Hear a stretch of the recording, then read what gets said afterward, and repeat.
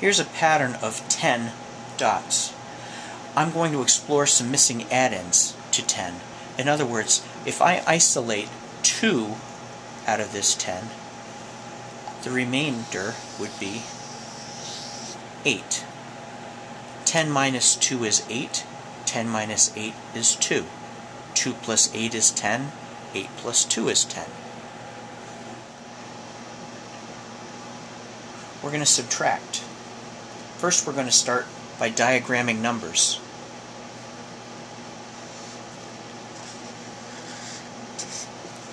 This is 12. We can represent that with 1 10 stick and 2 1s. We can also trade that 10 stick in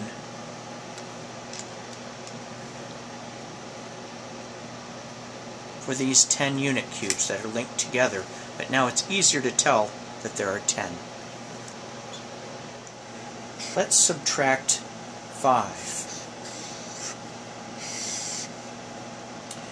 There's the amount that I'm trying to subtract. I can't get 5 from the purple 2. I can get 5 from the 10. If I do that, it leaves me with 5 1s from the 10, along with these 2 1s. That's a total of 7. Okay, now I'm going to do the same problem, but instead of using concrete materials, I'm going to use semi-concrete diagrams. So I'm going to represent these 2 units with 2 dots, and this 10 stick with a picture of a 10 stick. As I start the subtraction process, I can't take 5 away from this 2.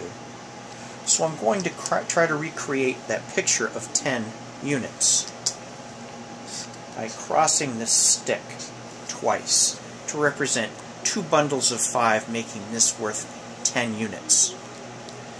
I no longer have a stick. I'm crossing out this 1, representing 1 10 stick, writing a 0, and making this 12 1s. I can take 5 away from the 10 directly. I'll have 5 left and 2 1s for a total of 7. Let's subtract 8 from 12. Here's my diagram of 12. Using concrete materials, I'm going to replace these with a diagram of 1 10 stick and 2 1s. I would like to subtract 8. I can't get 8 from 2. I need to regroup from that 10 stick. If I take 8 away, 2 will remain. 2 and 2 will make a total of 4. Let's subtract 8 from 21. 2 10s, 1 1. I need to get 8 away from here. I can't. I need to regroup. I only have 1 stick left. Let's indicate that by crossing out 2 10 sticks, 1 10 stick, and now I have 11 units. Take the 8 directly away from the 10. 2 will remain, plus 1.